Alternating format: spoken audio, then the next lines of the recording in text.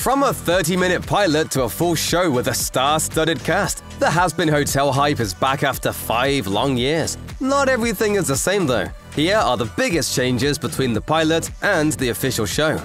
The first thing fans of the Hazbin Hotel pilot will probably notice when watching the Prime Video series is that the animation style is a bit different. Of course, that's to be expected. The pilot was created solely through Vivian Medrano's own independent studio, Spindlehorse Toons, while the Amazon series is a collaboration between Spindlehorse, A24, and Bento Box Entertainment, the latter being the production company behind Bob's Burgers. If you haven't seen the pilot in a while, the differences might not be too apparent. The character designs, Medrano's calling card in many ways, are mostly the same and still spectacular. But if you watch the two versions side by side, you'll instantly see some differences in style. Medrano's pilot was a more clear homage to older styles, blending gory and depraved subject matter with absurdist animations more akin to old Looney Tunes skits. The pilot also pulls heavily from the late 1990s and early 2000s, and Invader Zim in particular, which Medrano has cited as one of her biggest animation inspirations.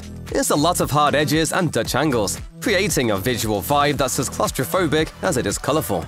The Prime Video series is, put simply, a bit less extravagant and extreme in its visuals. That may be due to budget realities of a longer-term project, or the changes in production, or both. In the musical numbers, you can still see the dramatic style shifts and occasional silhouette animation moments that filled the pilot, but they aren't as prevalent elsewhere. The Prime Video series still looks great though, and it didn't lose what made the pilot feel unique.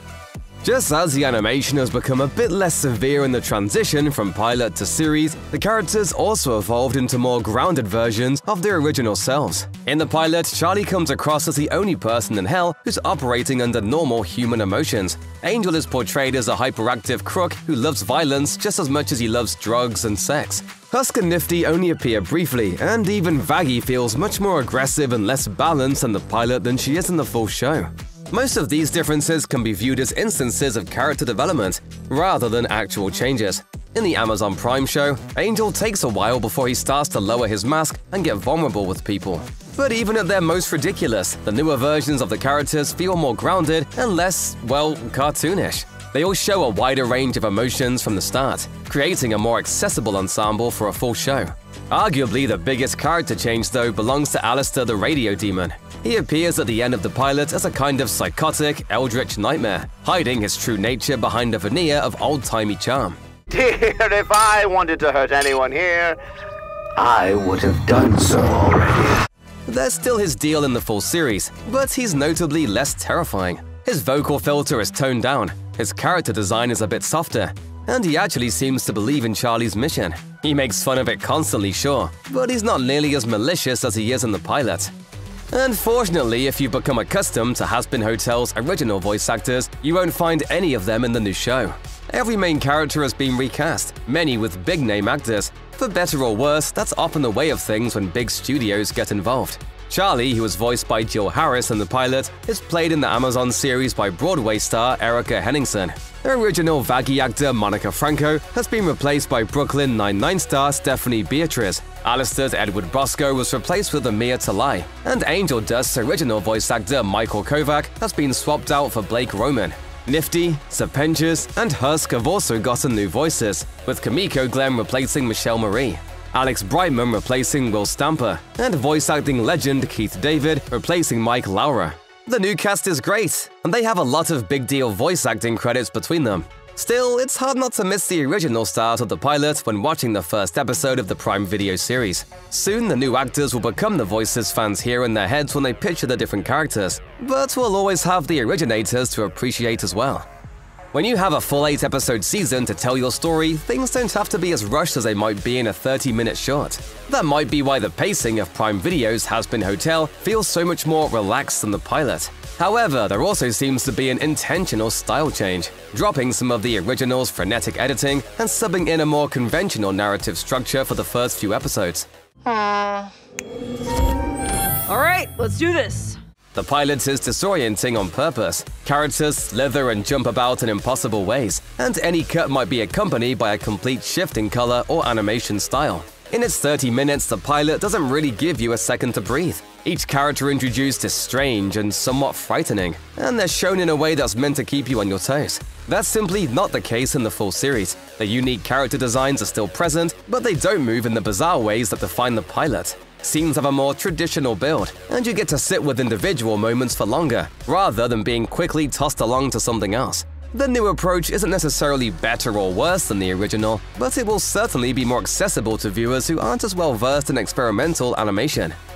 In addition to all the stylistic changes, Prime Video's version of Hazbin Hotel makes some narrative tweaks to the story laid out in the pilot. For the most part, the season feels like a natural continuation. When Sir Pentious arrives in episode 1 to attack the hotel, we're told that it's been a week since his last assault, which occurs at the end of the pilot. Similar details are littered throughout the premiere episodes to let us know where we are in relation to the pilot, such as Alastor taking credit for the Hazbin Hotel's name and the season beginning right after an extermination. However, there are also some interesting changes. One detail we get in the full show is that Charlie's mother, Lilith, the first human woman, has been missing for 7 years. The pilot features a scene in which Charlie calls her mom and leaves a voicemail, showing that she's busy at the moment. But we don't get the sense that Charlie doesn't actually know where Lilith is. I know I keep calling, and you must be busy. Really busy. In the Hazbin Hotel pilots, the aftermath of the extermination is depicted as widespread chaos. The news reports turf wars being fought by different overlords of hell, which are shown as full-on gun battles in the streets. Taking and holding power in Pentagram City seems to be a violent thing, with very little respect or diplomacy shown between the different overlords. We get a very different picture of hell politics in the full show, however. In particular, Episode 3, Scrambled Eggs, features a meeting between the leading overlords of Pentagram City, including Alastor, Velvet of the V's, the ancient being known as Zestiel, and weapons dealer Carmilla Carmine. While there are certainly tensions here, the dealings between the overlords are much more civil than what's shown in the pilot. Violence no longer seems to be the default mode of operation, at least not when Heaven is a more active threat. Alastor's backstory of having killed off numerous other overlords in the past remains, which means that turf wars and infighting still occur. But the overlords in the full show seem to care more about preserving their respective business interests, and Zestiel and Carmilla even appear to be friends. It might not really qualify as a difference that the Hazbin Hotel show has a much larger ensemble of core characters than the pilot. Had Vivian Medrano continued the story on YouTube independently, the cast likely would have expanded in similar ways there. Still, it's a notable expansion of the original that's worth talking about. The opening montage of the pilot gives viewers glimpses of Carmilla and her daughters, as well as the V's. Angel's abusive relationship with Valentino is teased via a blink-and-you'll-miss-it text message, and we get outlines of Heaven's exorcists, but no full scenes. All of these characters and relationships are expanded in the show. The V's are portrayed not simply as another group of overlords, but as a kind of new money faction upsetting traditional methods of control. Episode 2 of the Prime Video series shows that Vox sees himself as a direct rival to Alastor, and their TV-radio dichotomy embodies this old versus new idea. Likewise, Heaven is depicted in far more detail, and we immediately get more explanation for how the angel hierarchy functions in Episode 1. Taken together, these changes and additions create a more vibrant and complete world for the main story to move through. Where the pilot uses the hell world building for primarily aesthetic purposes, the full show adds detail to the visual touches and imbues them with life. Part of what made the Hazbin Hotel pilot so memorable back in 2019 was the striking opening sequence that kicks it off. Through a shifting montage of dramatically different visual styles, the story of hell is told with no exposition, narrated only by Charlie's opening musical number. It's a scene you need to watch several times to fully understand, and even then, some things might remain unclear. We see Lucifer's fall, the construction of the mortal world, and the oppressive relationship between heaven and the demon realm, but nothing is elaborated on. A similar sequence begins Episode 1 of the full series, but it's handled in a much more traditional way. Charlie narrates the story of hell, explaining how the angels of heaven cast out Lucifer for his provocative ideas, how they created Adam and Lilith on Earth, and how Lucifer and Lilith fell in love, ultimately causing evil to enter the mortal world. It's also stated that Lilith built a powerful and unified realm in hell, which is why Heaven started enacting exterminations to stop any possibility of rebellion. In the pilot, it's only said that the exterminations are meant to control the ever-expanding population of hell. Every year, they would send down an army, an extermination, to ensure hell and its sinners could never rise against them. The stylized visuals of the pilot's opening montage are still intact, though different. Overall, it's a more straightforward way to introduce the world of Hazbin Hotel to new viewers, though it's also admittedly less emotionally impactful than the striking way the pilot begins. As evidenced by the new opening narration, the full version of Hazbin Hotel focuses more directly on the relationship between heaven and hell. Rather than just the inner turmoil of hell itself, Episode 1 portrays heaven as the oppressive ruling body in this universe, justifying its perpetual violence against hell through the belief that sinners and demons deserve it. The episode also shows Adam, former first man of Earth and leader of the Angels Exorcist unit, who's as crude as he is arrogant. Again, this all gives the full Hazbin Hotel a more traditional structure than the pilot. Establishing a clear villainous force, one that's far stronger than any of the main characters, creates a legible dynamic for the story to play in. There are evil people in hell, sure. Plenty of them, in fact. But it's the difference between street gangs and a tyrannical government. One is simply more monolithic and dangerous than the other. Heaven only becomes more villainous when Adam reveals that they're having the time between exterminations, another change from the pilot. Rather than waiting another full year for the next attack, the Exorcists plan to invade hell again in just 6 months. As previously mentioned, Alastor is arguably the most altered character in Hazbin Hotel. That might seem like a tough judgment to make given how briefly he's in the pilot, and the version of him that we see in the full show was likely always the plan. As different as a radio demon may be aesthetically, his role in the larger narrative has arguably been changed even more. In the pilot, Alastor arrives at the hotel and offers to whip it into shape simply because he's bored. He believes Charlie's mission will be a total failure and highly entertaining. But as he repeatedly encourages her to make a devil's deal with him, it feels like his true goals are even more malicious. He isn't just an agent of chaos, but someone with a clear capacity for true evil. The Prime Video series positions him more as a renegade demon, someone who's unpredictable, but who has a code that separates him from the other overlords of hell.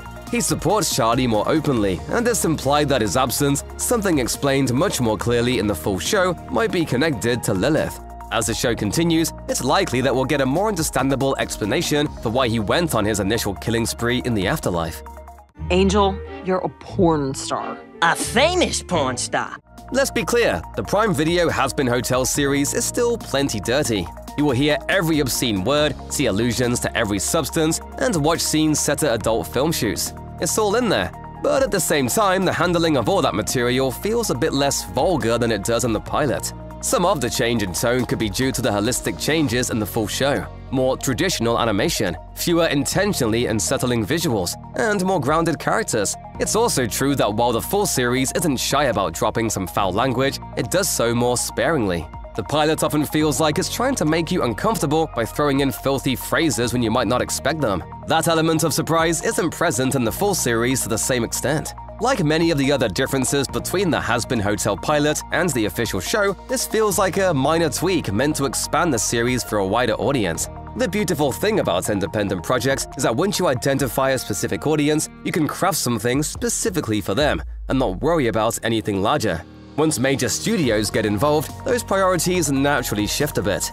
But don't worry, Vivian Madrano and her team have successfully preserved what made the original Hazbin Hotel pilot so great, and it should be exciting to see what else they can do with a major budget and production support behind them.